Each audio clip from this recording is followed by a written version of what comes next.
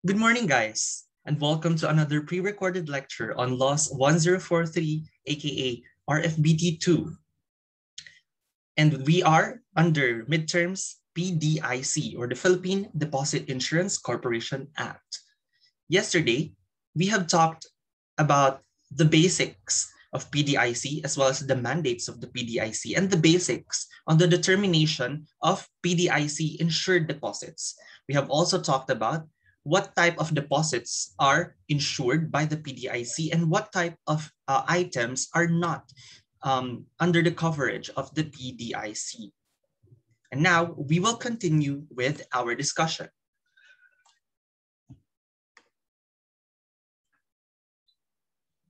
Now, yesterday, we have talked about the determination of the amounts insured for both an individual account holder and joint account holder.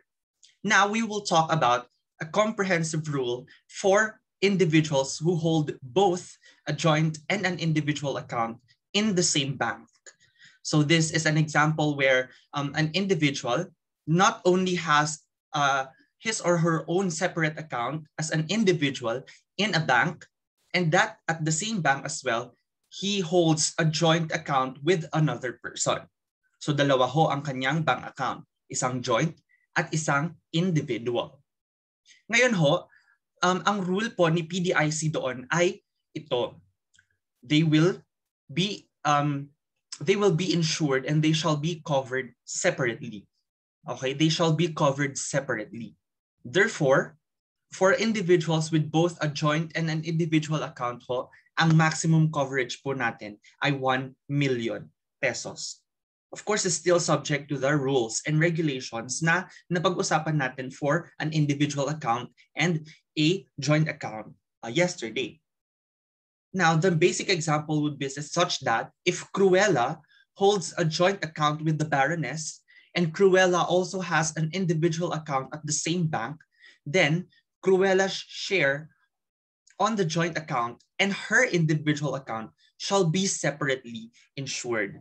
So may insurance po na maximum na 500,000 yung individual account ni Cruella and as well as the share of Cruella in the joint account with the Baroness ay also insured separately at a maximum of 500,000. This is an example of that. So this is actually a combination of what we have discussed yesterday as regards in-trust, for, buy, etc. accounts, those are individual accounts, and of course, our discussion on joint accounts and how to apply the rule for individuals and joint accounts. Okay, individual accounts and or individual depositors which hold both individual and joint accounts. Now we have the following items, and our requirement is to determine the insurable deposit of Miranda and Andrea. So the account name are as follows. We have the savings account of Miranda Priestley as an individual, so amounting to 600,000. Next, we have an account of Miranda Priestley in trust for Andrea Sachs, which is an FCDU account amounting to 400,000. Miranda Priestley and Emily Charlton, this is an example of a joint account that is a demand deposit worth 400,000. And lastly, we have Miranda Priestley or Andrea Sachs, which is a time deposit at a balance of 700,000. Again, Miranda Priestley or Andrea Sachs is also a joint account. Now, how do we determine the insurance or insurable deposit of Miranda and Andrea? So let's take a look at the answer. Unahin mo po natin yung individual account ni Miranda Priestley. As mentioned a while back, okay, as mentioned, basically, kapag ho individual account yan, it will be insured at a maximum of 500,000 pesos. Now, since this is an individual account, not a joint account, the 600,000 is attributable solely on Miranda Priestley and no one else. Okay? So yung 600,000 ho na yon ay buong-buo na kay Miranda Priestley at wala po siyang kahati doon. And therefore, Okay, upon insurance or upon closure, the Philippine Deposit Insurance Corporation will bestow upon Miranda Priestley only a maximum of 500,000 from this individual deposit. Reason being is that yun yung maximum na insurance coverage natin. So yung 600,000 or yung excess po nung 500,000, which is in this case 100,000 pesos, will be uninsured. Okay, it is a loss on part of Miranda Priestley. Pero later on, mapag-uusapan natin kung saan nga ba napupunta yung mga uninsured deposits ni depositor in the event of a liquidation. In the event of a liquidation, saan mapupunta yung uninsured deposit? Kasi meron pa rin pong pakinabang yun. Meron pa rin pong pakinabang yun. Next, we have Miranda Priestley in trust for Andrea Sachs. Okay? Miranda Priestley in trust for Andrea Sachs. Ngayon, ang deposit po niya ay 400,000. And as mentioned in our discussion yesterday, in trust for account is also an example of an individual account. Where kapag in trust for, sino ang may sino ang considered na depositor for an in trust for account? Yung agent. Okay? Yung trustee. Trustee meaning yung kung sino yung second name doon sa account name, siya yung trustee. And yung unang name kasi, like in this case, MPITFAS or Miranda Priestley in trust for AS, yung first name po ay yung kay Miranda Priestley, which is the first name appearing in the account name, is the trustor. Okay, or the trust. Okay, trustor. May word ba na trustor?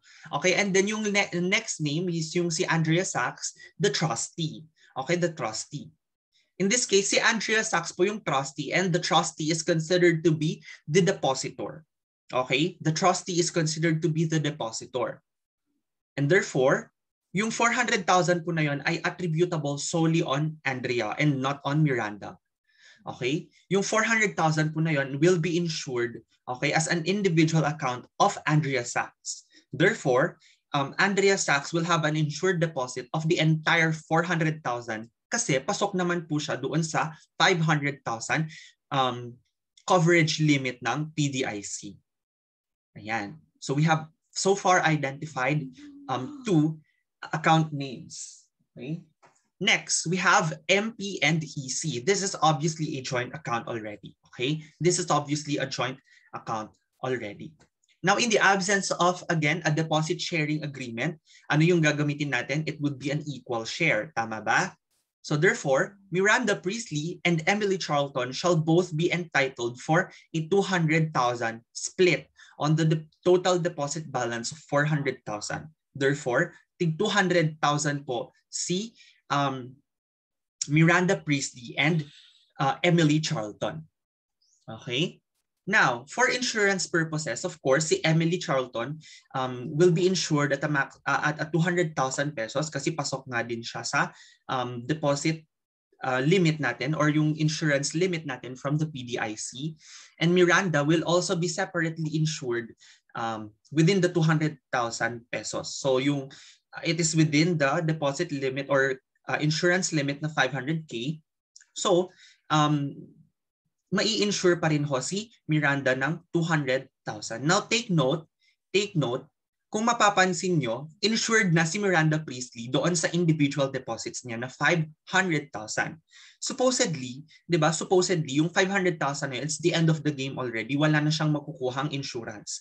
However, given the fact that she still owns split deposits or joint deposits, okay?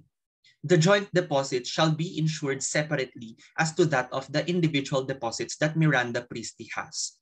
So aside from the 500,000 na makukuha niya doon sa deposit niya as an individual, okay, doon sa unang item natin, si Miranda ay makakakuha din ng insurance on both of the joint accounts that she owns, okay, on the same bank. Okay? So aside from the 500,000, Miranda will also be entitled to the share of 200,000 on the split from the joint deposit na 400,000. And lastly, we have another joint account. Again, this is owned by Miranda Priestley and Andrea Sachs, amounting to 700,000. So kapag i-split po natin yan, we have 350,000 each, syempre. So ngayon, dito na papasok yung limit natin. Dito na papasok yung limit natin. Kasi di ba ang total limit natin per share or total limit natin per type would be 500,000. Na-exhaust na po ni Miranda Priestley yung 500,000 niya doon sa individual account niya. Okay? And then, may 200,000 na rin siyang insured for on the point of view of a joint account. So for the rest of the joint account na 350,000, okay, exhaust na lang natin yung 500K, magiging 300,000 na lang ho ang ating insured deposit. So sa suma total, ang insured deposits po ni Miranda Priestley would be the 500,000 individual account that she has. Okay, the 200,000 from the joint deposit with Emily Charlton, and the 300,000 from the maximum insurance that she has with the joint deposit with Andrea Sachs na 300,000. Totaling 1 million pesos. Ngayon, in the event na may isa pang individual deposit si Miranda Priestley, for example, say, anong tawag dito? Andrea Sachs for the account of Miranda Priestley. Ganon, di ba? So kapag for the account of si Miranda Priestley po, on that particular case, ang depositor. Okay? So since Miranda Priestley is the depositor and it is considered an individual account, wala na ho siyang insurance kasi nga na-exhaust na po niya yon buong-buo sa 500,000 na individual deposit niya. Okay? So ganun ho yun. That's how it works. Okay? Yan. So ang total ni Miranda ho ay 1 million. So kapag tatanungin sa quiz or sa exam, magkano ang total or maximum allowable insurance for a depositor that holds both a joint and an individual account, ang magiging sagot po ninyo ay 1 million pesos. 1 million pesos. But for those that only, anong tawag dito, that only hold either an individual account or a joint account only, okay, 500,000. And take note, yung example din natin or yung postulate din natin kahapon na kapag different banks yan, those are insured on a per bank basis. So one bank, one insurance coverage. Okay? So we have settled Miranda. Now we have Andrea as well. So si Andrea, aside from having an individual account na 400,000, magiging insured din ho siya doon sa joint account niya na amounting to 350,000 ang kanyang share. So in this case, 400,000 plus 350K, ang total coverage po ni Andrea or ang total insured deposits po ni Andrea is 750,000. Okay, 750,000. Now at this point, if you have any questions, go ahead and do so and make a chat on the GC or anywhere else. And let's pause for a while. You may pause this video as well for you to better understand the concepts of this example. You may forward and you may go back and take a screenshot of this. So wait lang, I'll give you 10 seconds to make a screenshot of this one.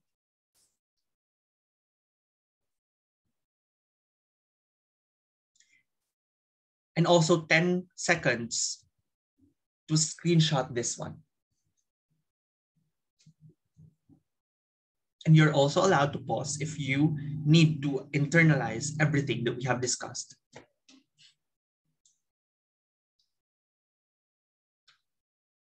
Now that we're settled, we will go to our next topic. Now, this highlights the procedures for the PDIC in settling deposit claims or insurance claims.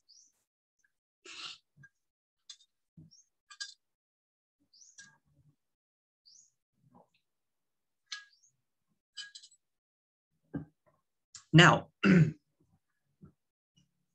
when will PDIC determine the amount of insured deposits?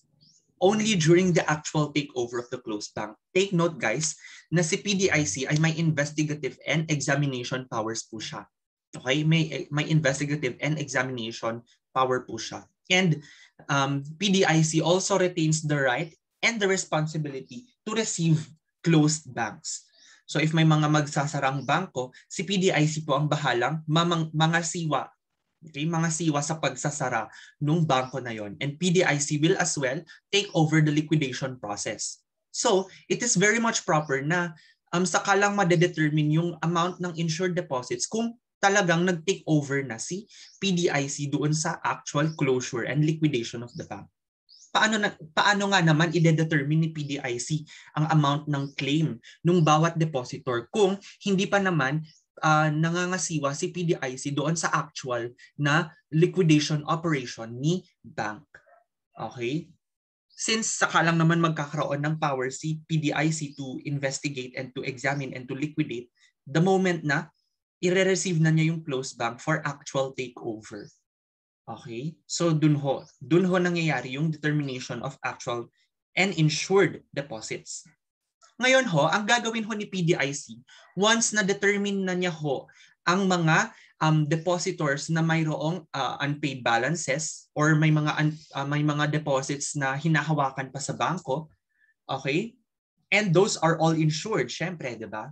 Unless of course it is not insured sa mata ng batas as manifested by those exemptions or those items that were not covered na diniscuss natin yesterday. Yung ang gagawin ho ni PDIC is after the determination of such insured deposits as well as the entire amount of the deposits. So, ang gagawin ho niyan, gagawa si PDIC ng isang listahan ng mga depositors ni bangko and of course yung corresponding deposits that will be insured by the PDIC, yung actual amount ho. Ngayon, ang gagawin ho ni PDIC will give notice. Of course, notice is very much necessary. Syempre, for the knowledge and for the information, not just of the persons that or not just for the depositors, but also for the general public. Which is why notice will be done via two things. Two things po, dalawang notice po ang mangyayari. Una, notice for the depositors. Okay? Notice for the depositors, aka the personal notice. So of course, the PDIC will personally notify the depositors individually. Okay, ino-notify nila na okay. Hello, good morning Mr. Depositor. Good morning Mr. Depositor. Informing you that the bank where you have put your deposit or where you have an outstanding deposit has already been closed and is now being took over by the PDIC. And the PDIC therefore is informing you that you have an insured deposit balance which amounts to chu. Okay? So ino-notify po yung mga depositors sa closure ng bangko and of course the amount of their corresponding deposits. Personal notice po. Syempre, for the convenience na rin and for the notice na rin of the depositors. But personal notice is not enough. It is also proper that there should also be a notice to the public. Okay, to the public. A notice via the public or notice to the public is usually done via a newspaper. Okay, yung newspaper po na yon ay dapat of general circulation. Okay? Ang general circulation papers po like mga Manila Philippine Daily Inquirer, Philippine Star, ganyan, 'di ba? Manila Bulletin, may mga local newspapers din here in Tuguegarao. But I think nagbago na rin yung convention on how to make notice kasi because of the prevalence of technology that technology is likewise being used as well to give notice to the public, especially of a closed bank. Okay? Yung public notice po na to is informing the public that a bank has closed in a particular location as well as yung mga eligible depositors that are eligible to claim for insurance. Okay? Ngayon, ang primary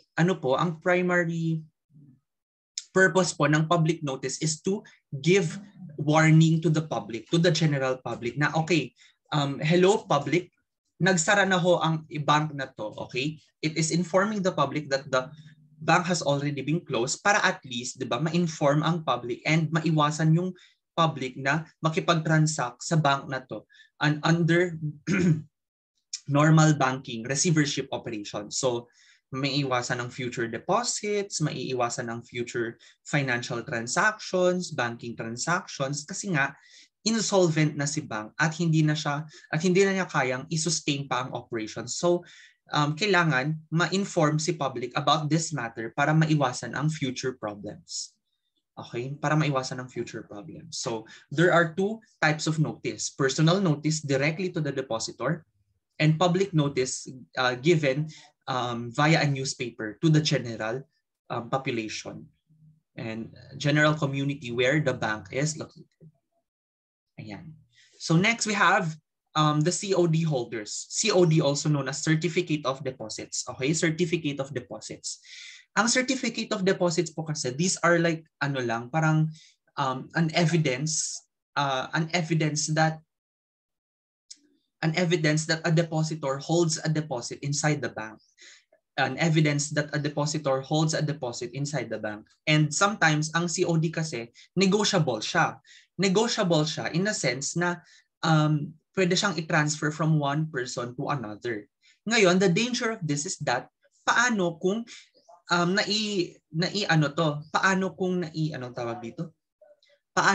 na-negotiate to sa ibang paano kung na-negotiate ito sa isang or sa ibang holder aside from the deposit holder talaga. So say for example si deposit holder may COD siya. Yung COD ho na yon, i-transfer niya, i-negotiate niya sa ibang tao. Okay, i-negotiate niya sa ibang tao. Ngayon, yung ibang taong yon na naka-receive nung certificate of deposit, hindi niya pwedeng i-purport kay PDIC na sa kanya yung deposit na nasa bangko unless nakalagay ho sa bangko na i-negotiate po talaga sa kanya at siya yung duly certified holder. Okay, duly certified order. So it works like this way. Ako, may deposit ako kay BPI. And in return, BPI has given me a certificate of deposit to evidence my deposit in BPI. Ngayon, ako naman, bilang pambayad ko sa isang utang ko, ibinayad ko ito at ininegotiate ko ito in exchange for my liability to my friend. Okay? Si friend ngayon, syempre, in the event of the closure, nalaman niya na may closure. Okay? And then, syempre, insured yung liability or insured yung deposit ko under PDIC. So, si friend, pumunta ngayon kay bank. Okay? Present niya yung certificate of deposit. Without him knowing na hindi ko pa pala nasabi kay banko na na-i-endorse ko na yung na-i-endorse ko na at na-negotiate ko na yung certificate of deposit. Okay? In that event, hindi po certified holder although siya yung although siya yung holder, hindi po siya i-recognize ng PDIC. Sino din ho ang makakatanggap ng deposit? Ako pa rin. Okay, ako pa rin. Pero in the event na na-i-endorse ko siya ng maayos and nakalagay naman ho sa bangko, okay, na-notify naman si bangko at na-i-certify ni bangko na si friend na ngayon ang rightful holder nung certificate of deposit na yon. Therefore, okay, PDIC will acknowledge that fact. Okay, PDIC will acknowledge such fact. Ayan.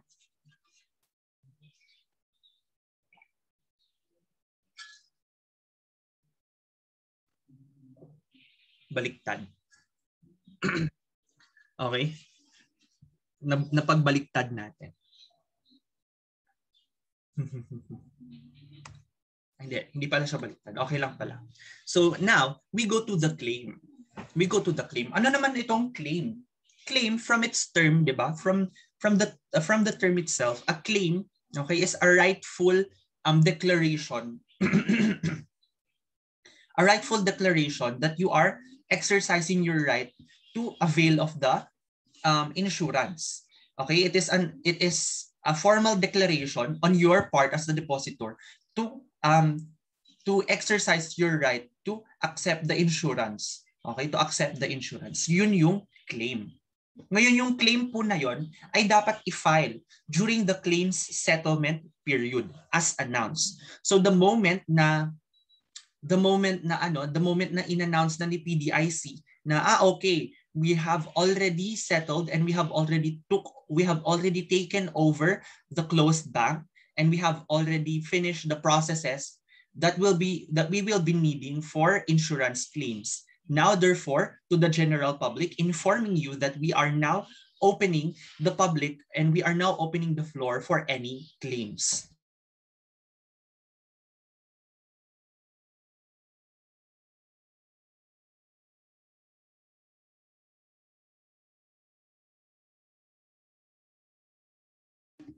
Okay, so upon announcement ni PDIC ng ganon, the claim settlement period will already commence. The claims settlement period will already commence. So it is at this point that the depositing public, especially the depositors of the closed bank, can now make claims to the closed bank or against PDIC for their deposits in the closed bank. Ayan. So, sino yung mga required na mag-claim? Sino yung mga required na mag-claim? Una, yung mga depositors na may accounts of more than 100,000.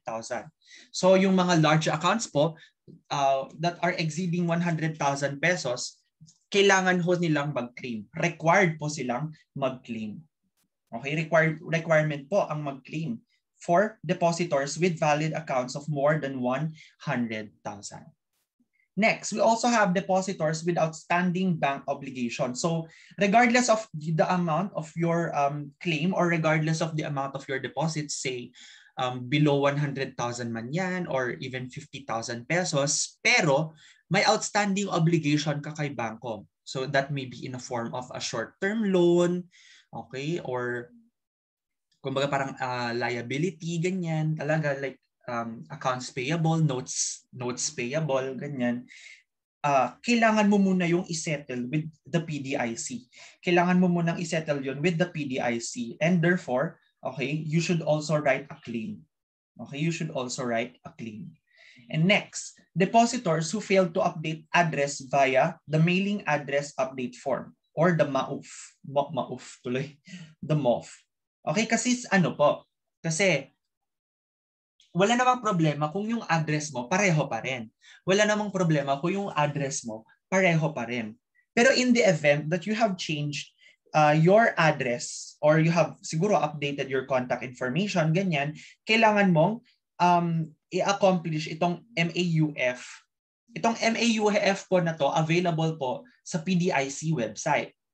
And kailangan hong ibigay ng depositor yung MAUF doon sa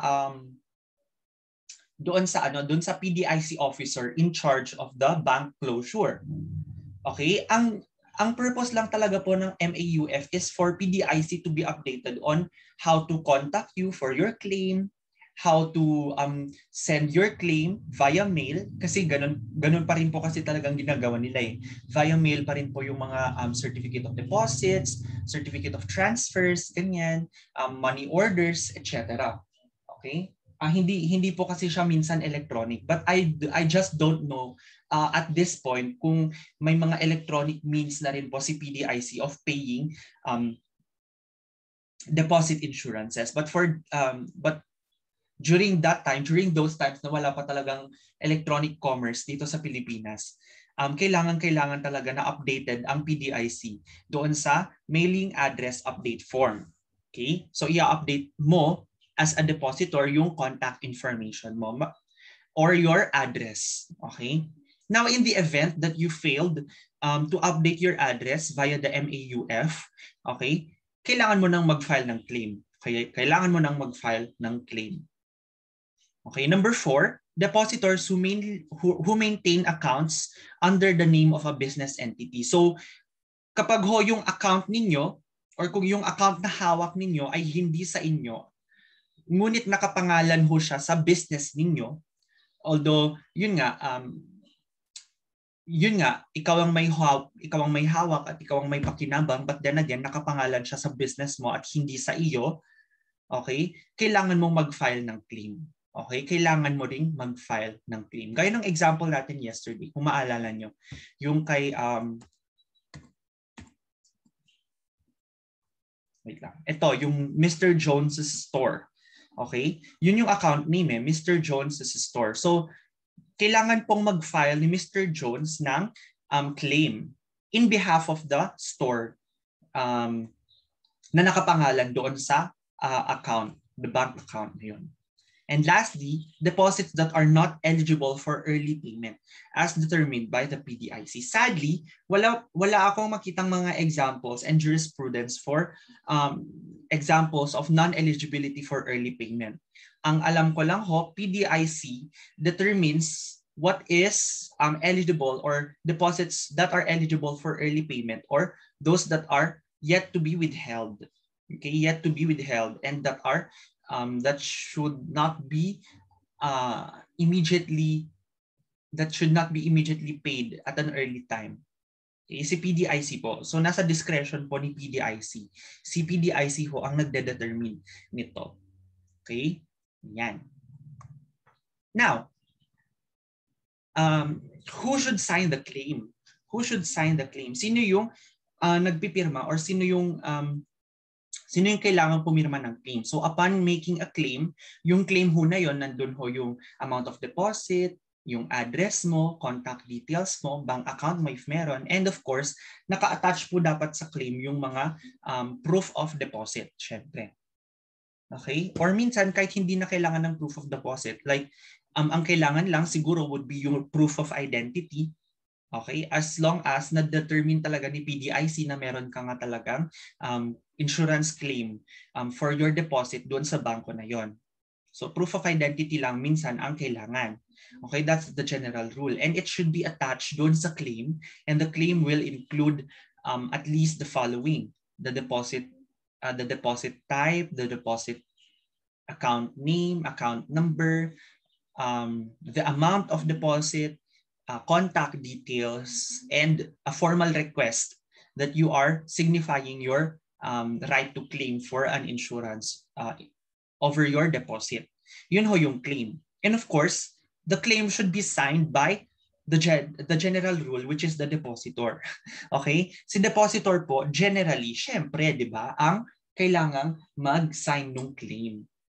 Diba? Syempre, kung sino yung may hawak ng deposit, siya dapat ang mag-claim and therefore siya dapat ang mag-sign. Logically speaking, diba? Okay, pero may mga exemptions ho tayo dyan. Depende ho dun sa exemptions natin. Okay? Dun po sa exemptions natin. May nakalimutan akong ilagay doon sa PowerPoint, which is hindi nakalagay dito. Ilalagay na lang natin. Okay? Ilalagay na lang natin. Ilalagay na lang natin as a, paano ba? Wait lang. Saglit lang to.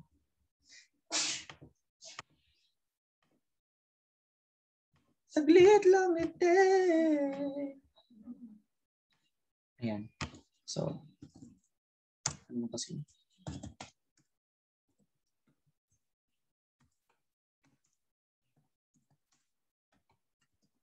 Ayan. O, di ba? Bilis.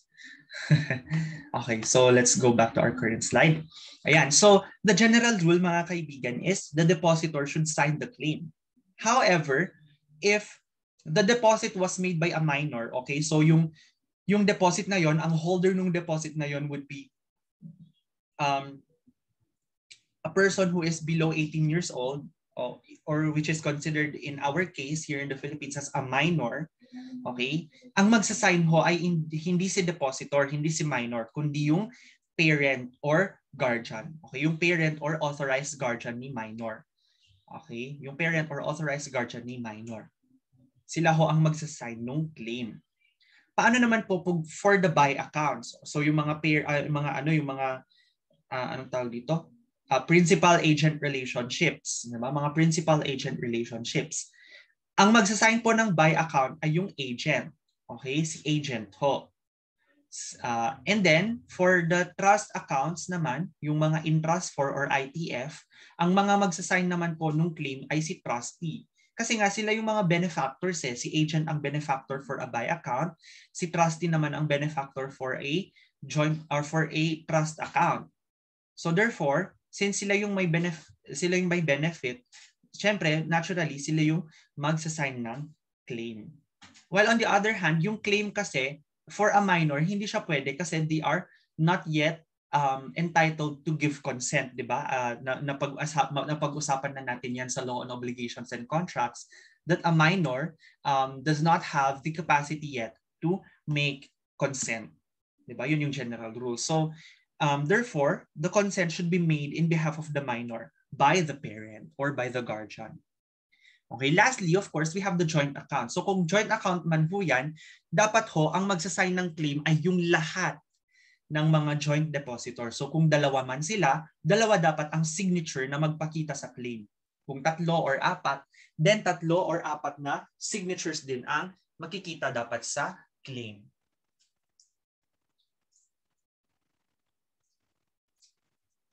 Okay, so now that we have discussed who or what the claim contents, who are required to file the claim, and who are who need to sign the claim.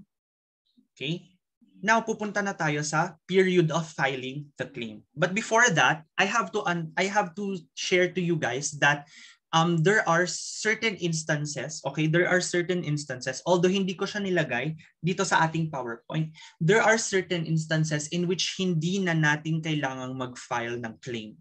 Sino yung mga yon? Okay, sino yung mga yon? Yung mga hindi na required na mag-file ng claim. Okay?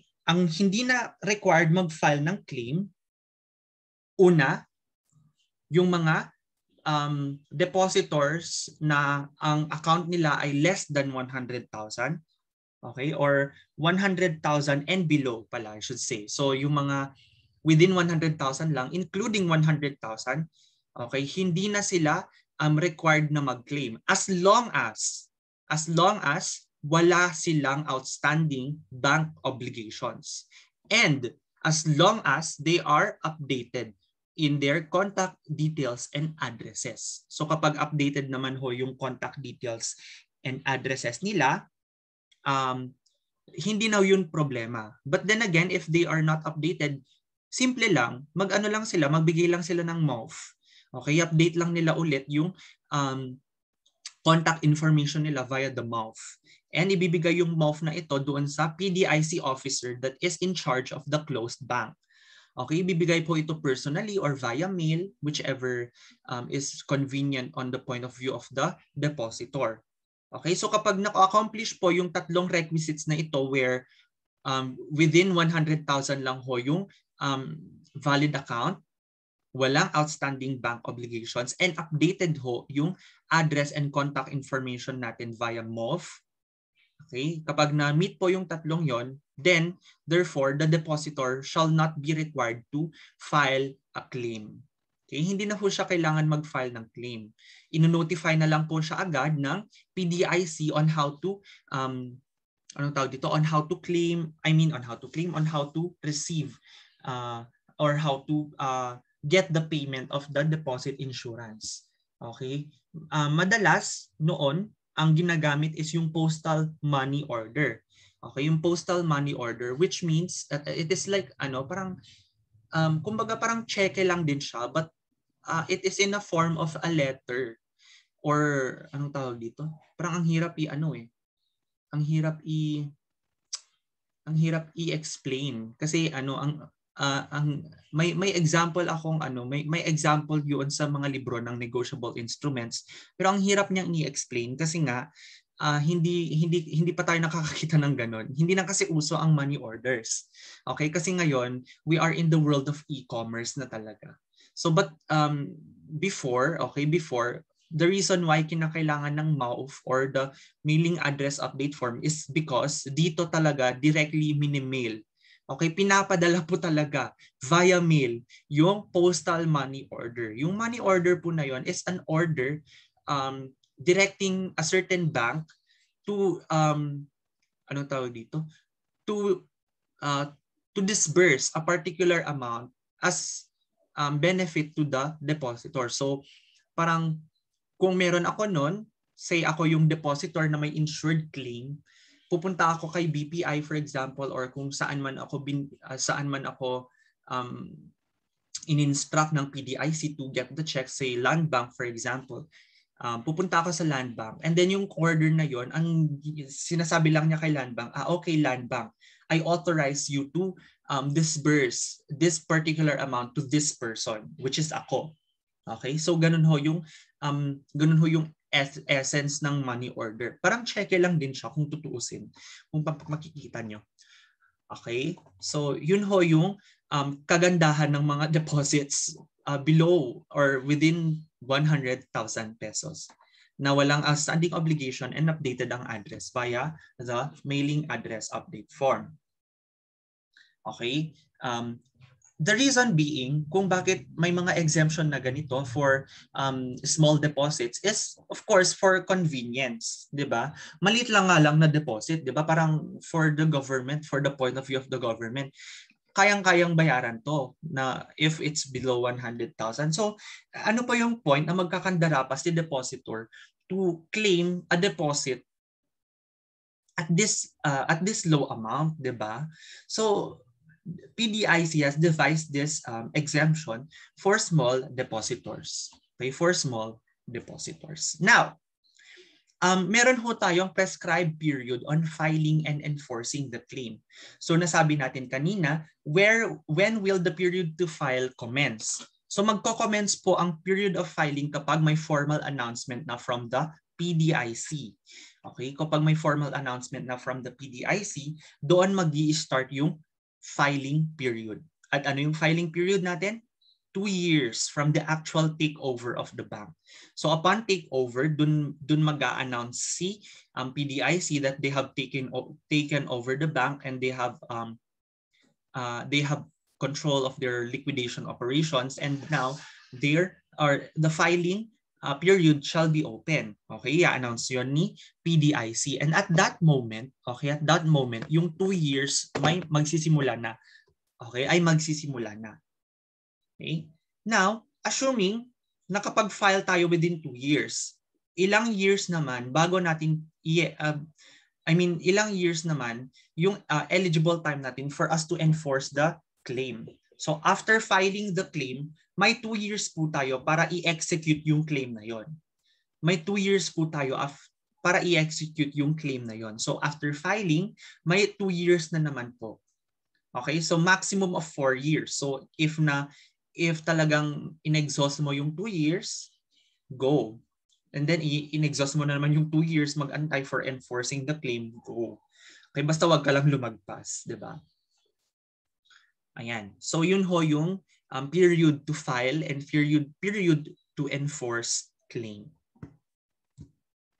Ayan. Now, PDIC may require a proof of claim. Ano ho yung tinatawag nating proof of claim? Ito po yung ito po yung prerogative ni PDIC to ensure that the depositor really is in good faith and talagang trusted depositor siya na may deposit sa bangko. Okay? Generally this happens kapag hindi naman siya usual na depositor dun sa bank. So kailangan lang siguro ng photocopy ng mga identification cards, government issued IDs, photocopy ng ATM card, ganun. And of course, anong tawag dito? And passbook if meron, okay? Now, in the event na hindi satisfied si PDIC doon sa proof of claim na binigay ni depositor, okay, pwedeng gawin ni PDIC to let the courts decide. Okay, so final court determination ho ang mangyayari if hindi pa rin po parang satisfied si PDIC doon sa proof na binigay ng isang depositor sa kanila. Okay? Now, ano po yung consequence kung hindi natin na-file at hindi natin na-enforce yung claim natin? So, let's say nag-lapse na yung 2 years. Okay, nag-lapse yung 2 years tapos hindi natin nagawang i-claim yung deposits. Okay? Or nakapag-file nga tayo pero hindi natin na-enforce in the span of 2 years tapos nag-lapse na rin yung 2 years na yon. Ano yung mga magiging consequence nun? Una, Okay? The depositor is barred from its rights against the PDIC. Okay? The depositor will be barred from its rights against PDIC. So basically, wala na siyang parang right against PDIC. Wala na siyang claim against PDIC. And same is true with the banks. Okay? So mawawala yung depositor rights ni depositor against the closed bank already. Kasi later on mapag-uusapan natin yung fact na may right pa rin talaga siya or si depositor doon sa closed bank even after claiming the deposit insurance. Take note guys, take note, may right pa rin, may karapatan pa rin ang isang depositor after PDIC has already paid the insured deposits of the depositor. Okay? But in this case, if hindi naman nag-file or nag-claim, then the depositor rights against the closed bank shall be revoked. Okay? Revocation lang. Parang ano lang din, parang babalik lang din, magre-revert lang din sa depositor yung rights niya na yun. So in the event of a closure, ganyan, okay?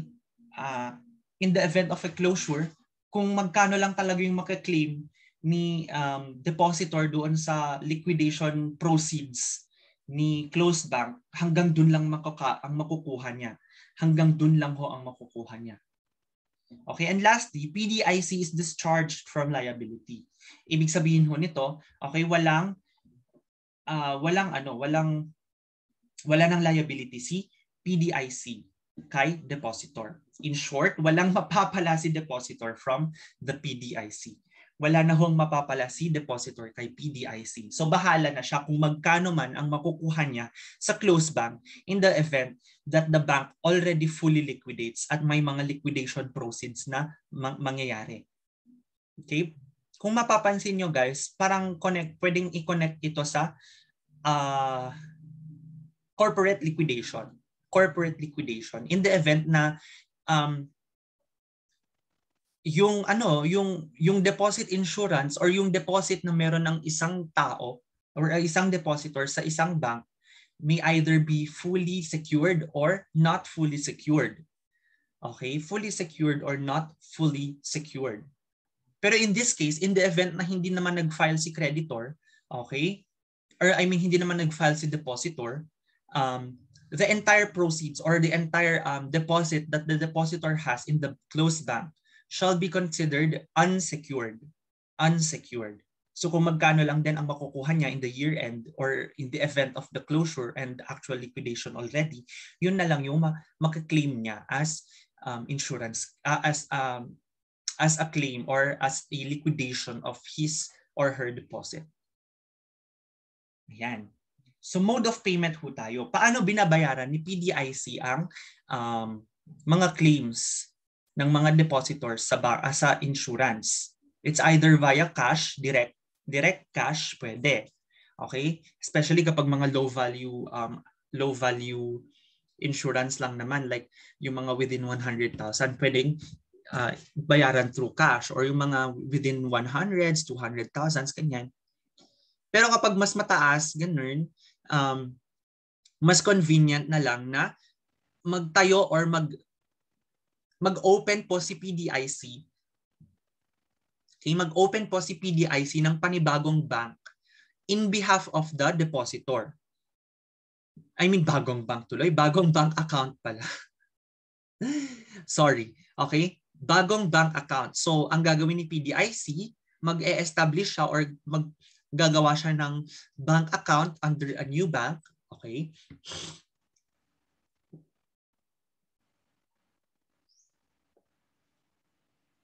And then, doon sa bank ho na yun, ilalagay yung deposit or yung pera that is corresponding to the insurance claim of the depositor. So, say, si depositor may 300,000 claim, ganyan.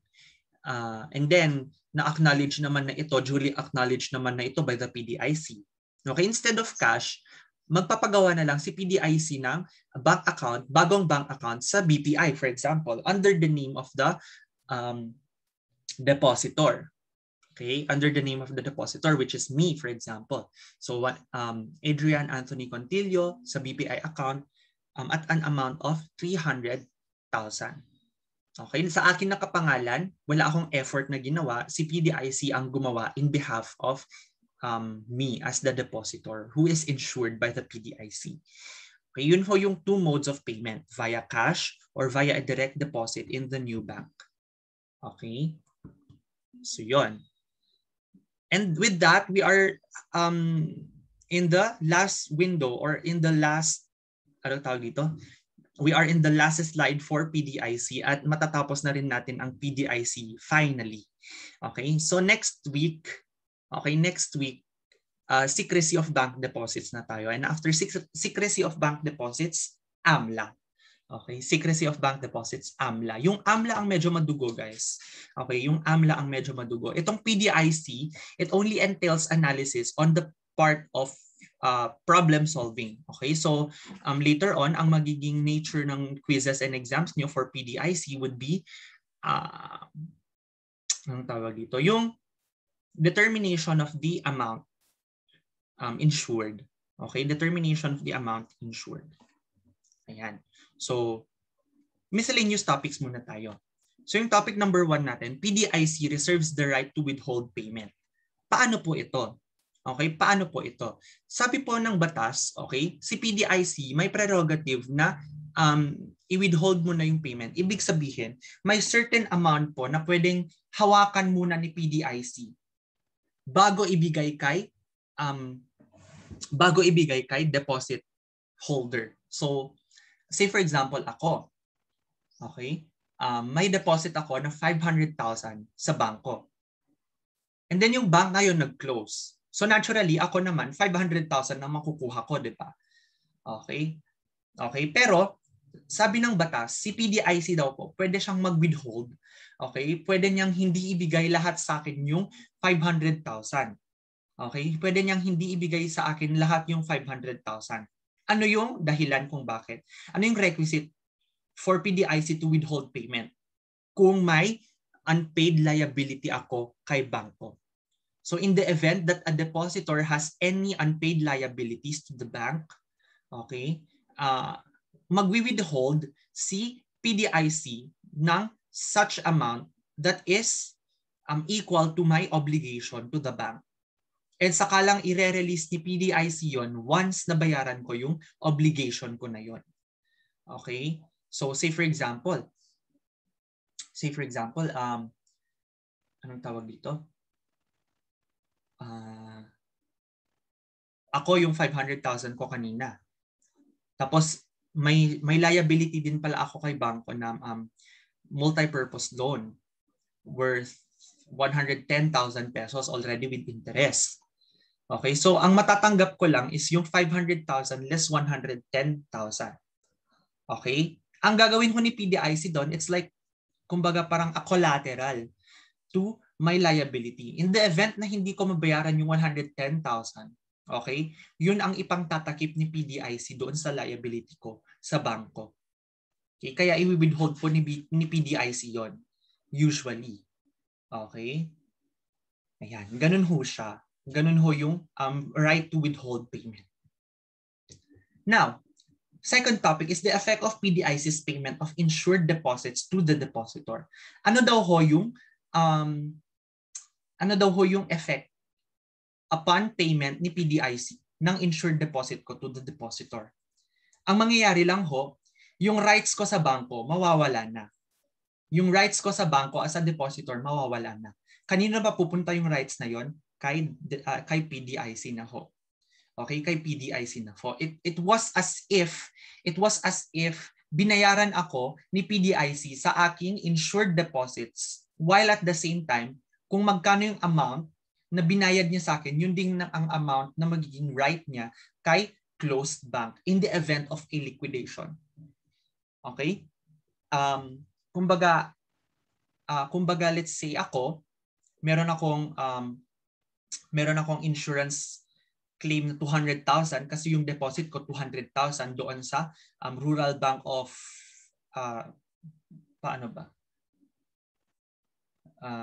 sige, Rural Bank of X na lang para wala tayong mabanggit na lugar. Rural Bank of X. Okay? So si Rural, may deposit daw po ako na 200,000 sa Rural Bank of X and then covered daw po yun ng PDIC. Ngayon, in the event of the closure of Rural Bank of X, I claimed the 200,000 kay PDIC. So in turn, I got the whole 200,000 and now the PDIC is now the right holder on my deposit doon sa Rural Bank. So in the event na magkakaroon ng liquidation tapos may liquidating may mga liquidation proceeds naman, so may mga excess. Kasi yung excess po na yon, kung maalala nyo sa corporate liquidation, 'di ba? Yung excess over creditors ganyan dinidistribute sa shareholders. Ganon din ho sa bangko.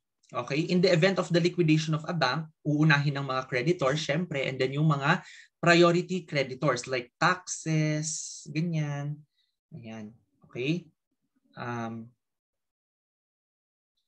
And of employee salaries, ganun.